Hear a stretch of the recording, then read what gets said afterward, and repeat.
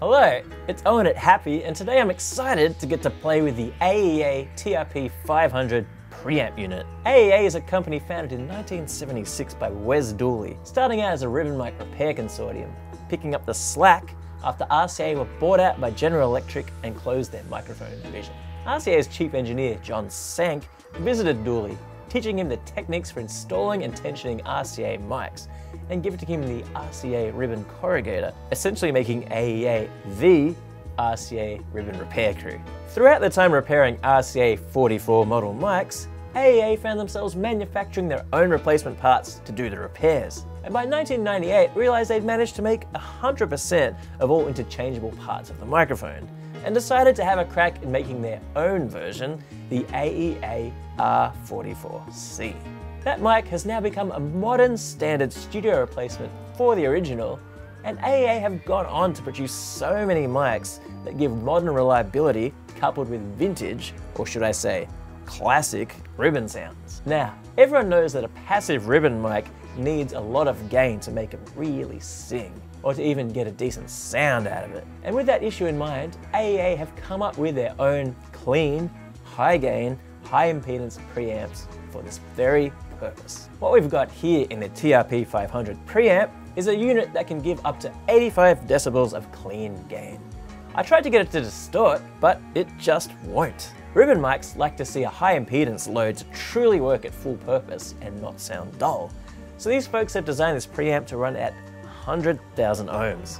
And since it's not just for ribbon mics, when you switch on the phantom power, the impedance reduces to 11,900 ohms. It's also got a selectable high-pass filter, sloping at 6 dB per octave at 115 or 230 Hertz, a polarity flip, along with a stepped pot for input gain and a regular pot for output gain. As I mentioned, it's a super clean preamp, and that's thanks to a high-quality JFET circuit design. Today, I'm going to put a couple of low-gain mics up. Firstly, an RCA 77D, and a Shure SM7B.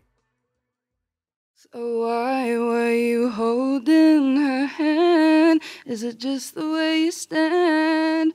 Are you lying all the time? Was it just a game to you? But I'm in so deep.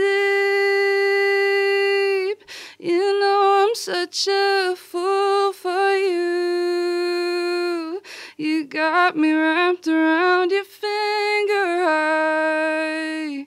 Do you have to let it linger? And do you have to? So why were you holding her hand? Is it just the way you stand? Are you lying all the time? Was it just a game to you? But I'm in too deep. You know I'm such a fool for you. You got me wrapped around your finger high.